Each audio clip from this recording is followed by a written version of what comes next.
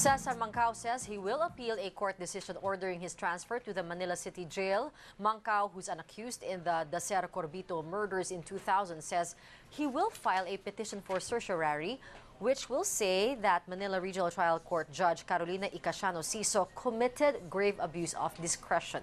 Mancao says he will only surface if the court rules in his favor. Mancao adds he doesn't mind that he's now out of the government's witness protection program, noting that his life will also be in danger if he is transferred to the Manila City Jail. Ang aking remedy ngayon, sabihin ko na magpa-file po ako ng petition for certiorari. Covered din ho yan ng Rule 65 of the Rules of Court on the ground na yung may grave abuse of discretion yung judge dito, si Judge Carolina Icasiano Siso ng Branch 18. So isa ho yan sa avenue na pwede kong ma-avail. Remedyo ho na ma-avail ko. So kahit nandito ako sa labas, kung eventually yung CA mag-rule in my favor, o di para rin akong si Senator Lacson.